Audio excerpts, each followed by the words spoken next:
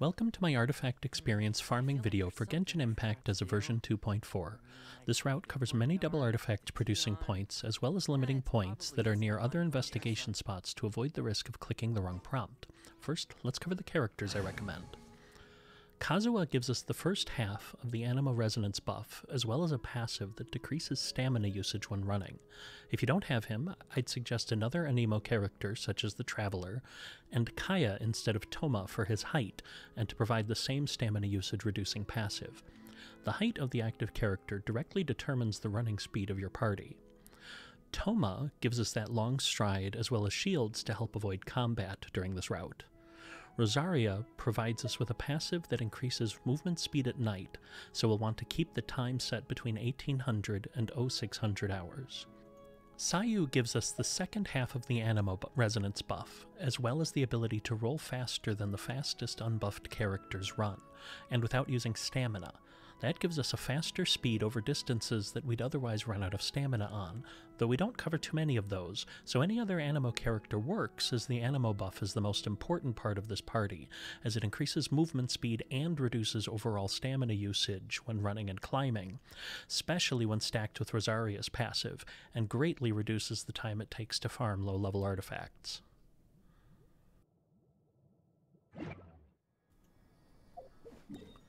Since artifacts mostly respawn exactly 24 hours after collecting them, I like to start in Qingce village, as you can easily see the first artifact there and check that they've started respawning. We'll also be going approximately from north to south and west to east during this route.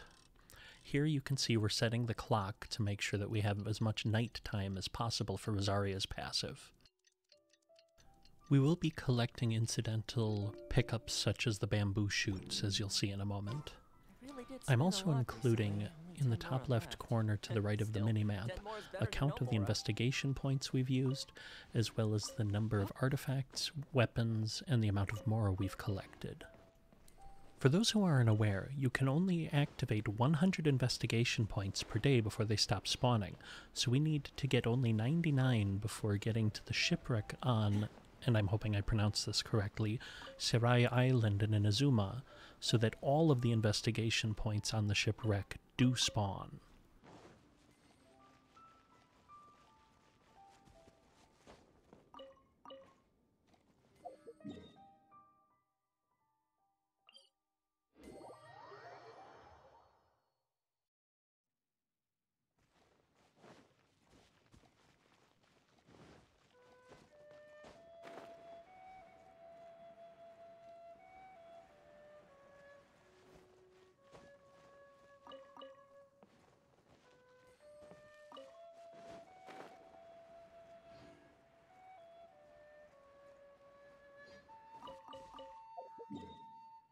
This wraps up Qingce village and the easy-to-spot investigation points that get us started, so now we move into Dragonspine for the next batch. This is the first teleport of 2 that we'll use to get to easy investigation points. First, head over this cliff toward the cave in the direction of the cryohypostasis. You'll also occasionally find star silver here that you can mine with a claymore character like Sayu, as well as some ice slimes. You can use Toma's shield to evade their attacks or just dodge them like we did here.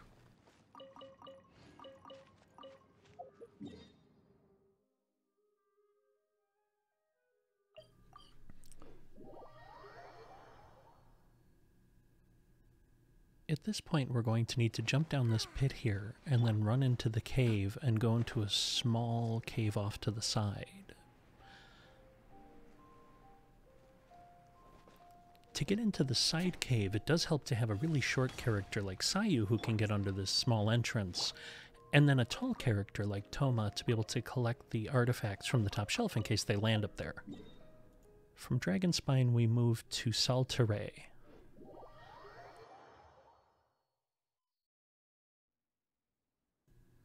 As you can see, I swim across here with Toma. However, full-height female characters such as Rosaria actually swim faster than the full-height male characters.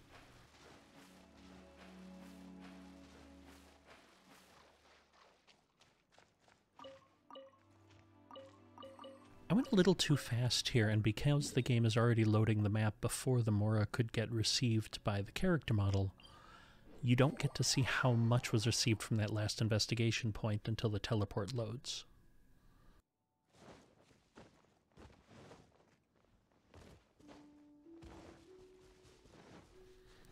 This is another area where you can either engage in combat with these treasure hoarders or use stealth for the first 2 points and use Toma's shield to avoid any incoming attacks. Usually I fight them, but today I just avoided them to cut down on time to provide a little bit more of an accurate estimate for the duration of this full route, which I will be providing at the end of this video as well as in the video description. If you don't have Sayu for mining these incidental bits of ore, especially if you don't have Kazuha as well and are using Kaya, if you have Razor, you can bring him to provide both a claymore for mining and the improved running stamina usage passive.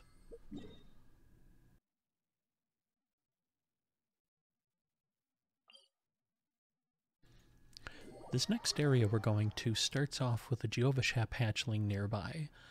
If your party isn't a high enough level, you may want to avoid it.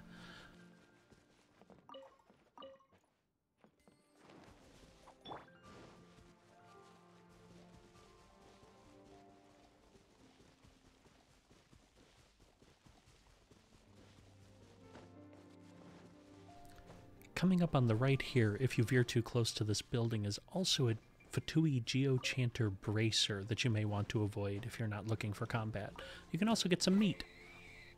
Another reason to avoid the Fatui up by the house is that on the corner near the Fatui is another similar looking investigation point that does not contain an artifact. Also, the barrels behind this boat avoid, as they are also not worth getting if you're looking mostly for artifacts.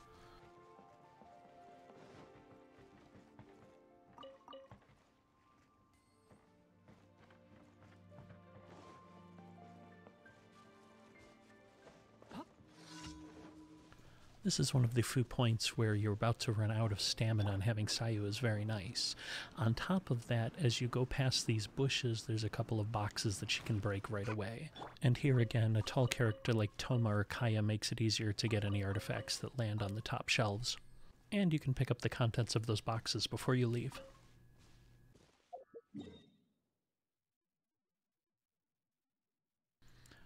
Frankly, these next points are the furthest distance from each other, as well as the slowest to get, and will probably be the first points replaced if there's any new good spots in the 2.5 update.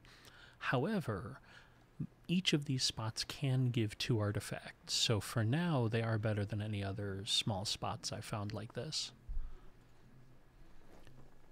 Also, it's very easy for the artifacts from this point to fall behind this deck and underneath, so you want to be careful and make sure you collect them. I didn't notice this until I was editing, but the artifacts I just collected did not come up under the obtained list on the left side of the screen. I did count them in the counter, as I believe I did get them. Also, you can collect a violet grass on some days, as they respawn every 48 hours.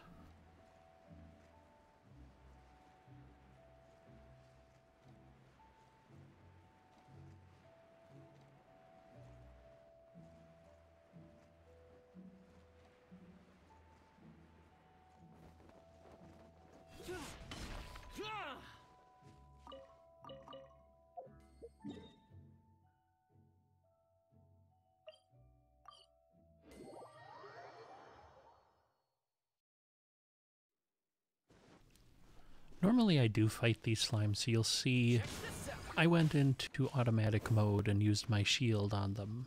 However, I did not stick around. This is another point where you can either fight the enemies or dodge them, or use Toma's shield to avoid damage, which you'll see I do right here. The next set of investigation points are actually just on the other side of that same teleport point we used to get to these investigation points. So the fastest way, instead of going through those slimes again, is to just teleport back and then run over. As you can see where I'm standing, there is sometimes a crystal there that you can mine with Sayu, which I demonstrated by mining the lack of crystal with Sayu.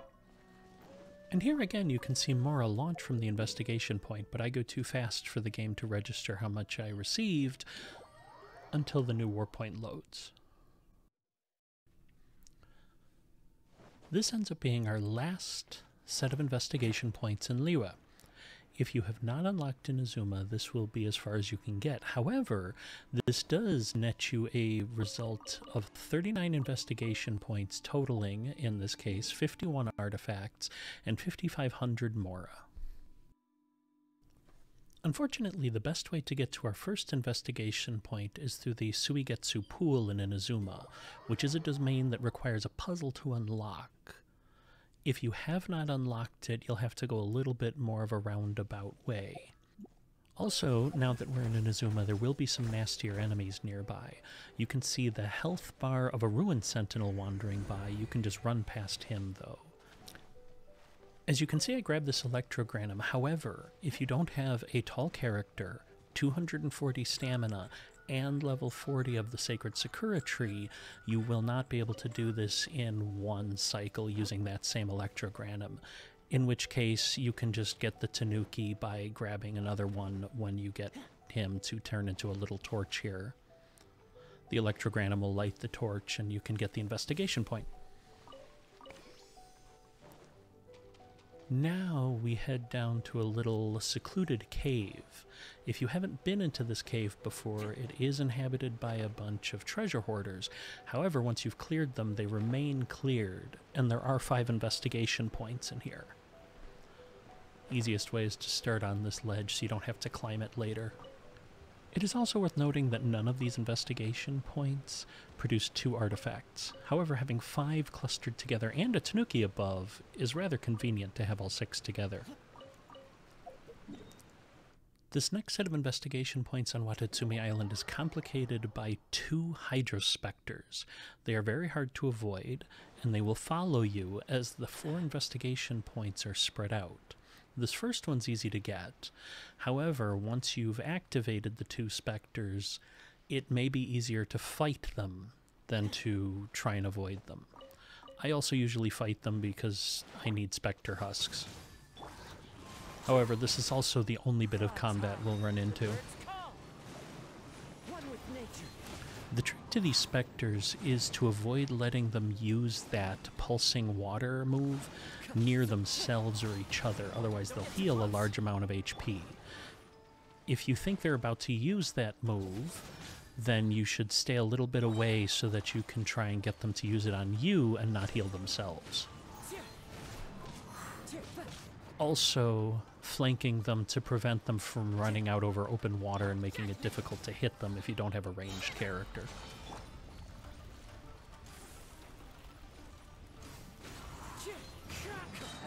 As you can see, I did not do an excellent job of this. Also, my Rosaria is level 40 right now, and Sayu and Rosaria are not equipped with anything much.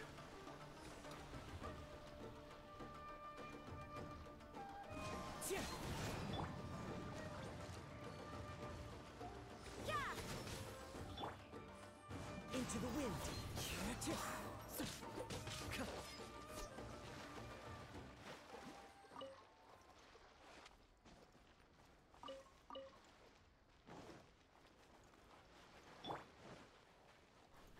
You can also grab a few loach pearls in here.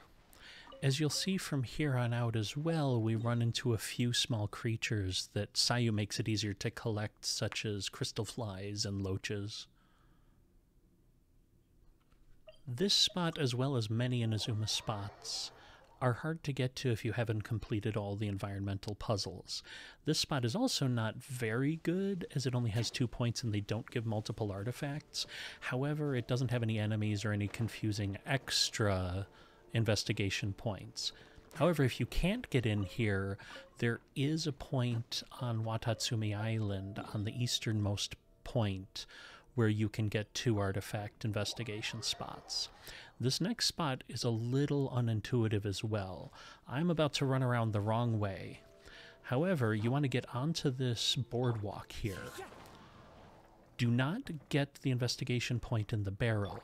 Here's where we'll also start collecting some weapons, which can help those people who need to upgrade their weapons. You're going to want to be very careful when collecting this point because, as you can see, it can launch itself right off the edge. I got lucky this time. I should note, to the right of this boardwalk here is a tanuki, which will give you an artifact. However, where he ends and creates his artifact investigation point is right next to a non-artifact investigation point that's almost impossible to avoid.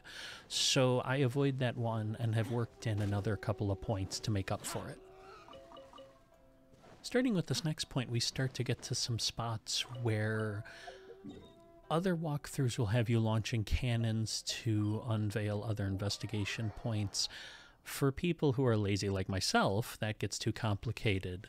However, this is one of those cannons. The route we have here avoids a lot of that extra rigmarole and gets much easier points. Also down here you'll want to be careful. Make sure to get this point here. There's a point by the guy who's digging, and you may want to use your shield to avoid damage here. And then don't get any other points except the one on this cart, and then just teleport away to avoid the enemies.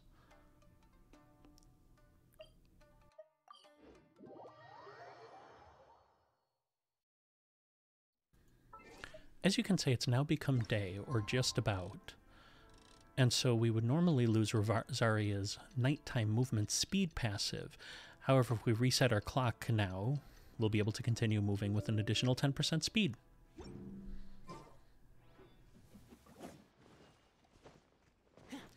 This next point is a little odd in that it only has 2 investigation points, is a little longer to get to than many we've been through.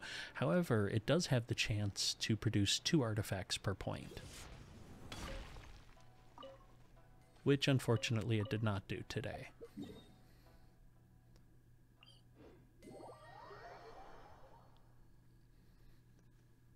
And this is another point where you want to be careful, as there's only 1 investigation point across this water here. If you stick to the left with a tall character, you only have to swim a few feet. Make sure to get only the investigation point in this boat, and then you can just teleport back across instead of walking through the water. And I accidentally changed my investigation point marker to a monster marker, and I'm not sure how. To your right, there's also some treasure hoarders and samurais that you may want to avoid. We're also coming up on another point where you will collect a weapon. If you're trying to avoid weapons and only get artifacts, just be aware. And this next point also can frequently give 2.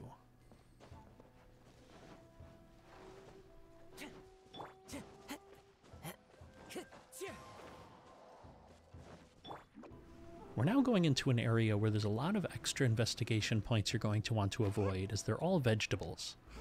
We'll also be getting a weapon in just a moment, and another weapon shortly after that. We can get this tanuki, who moves into this bush. Just follow him along. You can get those carrots, avoid the point by him, and then get these 2 points and the tanuki, which is this pot here. And that included one of the weapons I was talking about, and the other is here. You'll want to also avoid the 4th investigation spot in that barrel. The weapon there is hard to avoid, though, because it is on top of the artifact investigation point.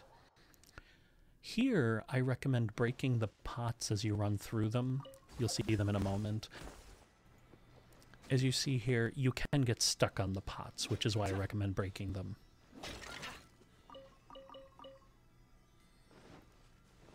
There's also a point right over this ledge. You can again break the pots to keep from getting stuck. Kazuha also has the nice benefit of making it easier to clear longer gaps like this without climbing at the end, which takes up a little more time.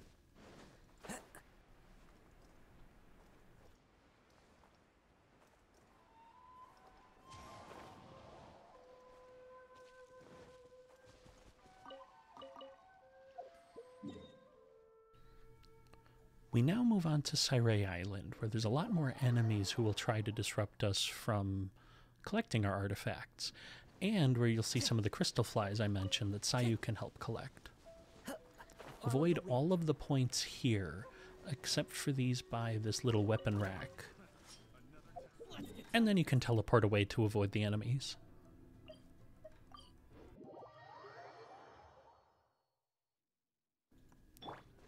Here you'll want to be careful, as there is one investigation point at the end of this little trio that you want to avoid. It's very close. And then we move over here, where you'll encounter some hilly churls and a Samachurl. You can use Toma's shield to avoid them, or just dodge. And this is also where you want to be careful, as that investigation point is safe, but get the box and not the barrel here, and then climb this wall, and there will be another box and barrel above, where you want to get the box and avoid the lower point.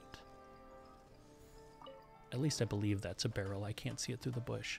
This box is safe, and the last one up at the top will be guarded by some hydro slimes, and if you don't forget those crystal flies are there like I did, you can grab them.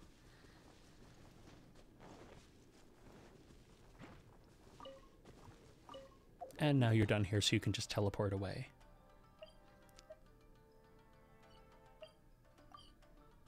This is another point where there's a lot of extra investigation points you want to be careful of, but none of them are too hard to avoid. You can also get these carrots. And this one is also a weapon if you're looking to avoid those. This is the hardest point, because you want to avoid that extra one on the corner.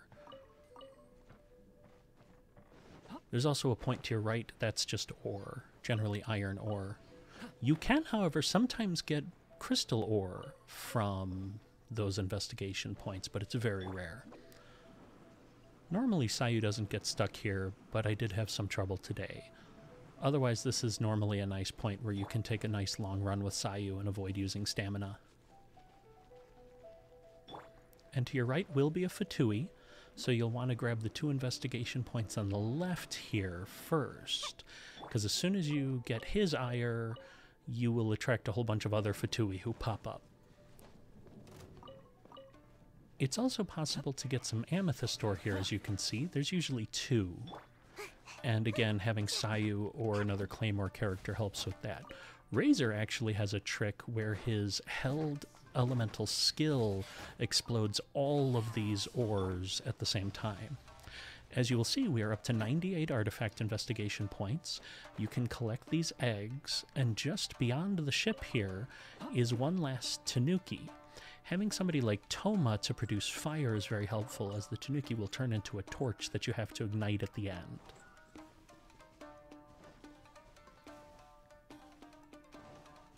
Unfortunately, Tanukis have never, at least for me, produced 2 artifacts from a single point.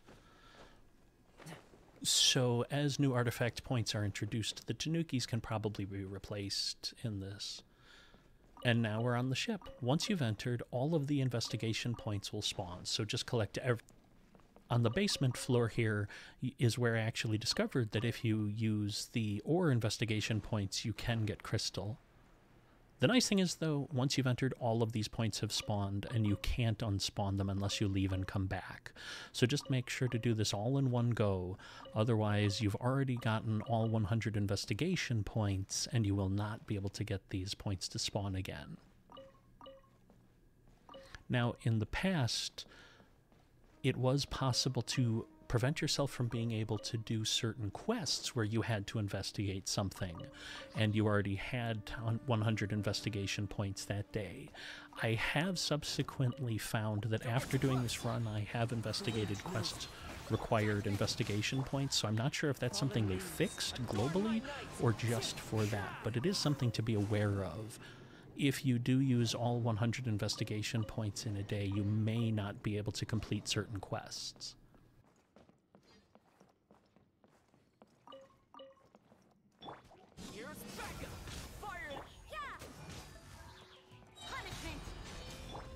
Into the wind.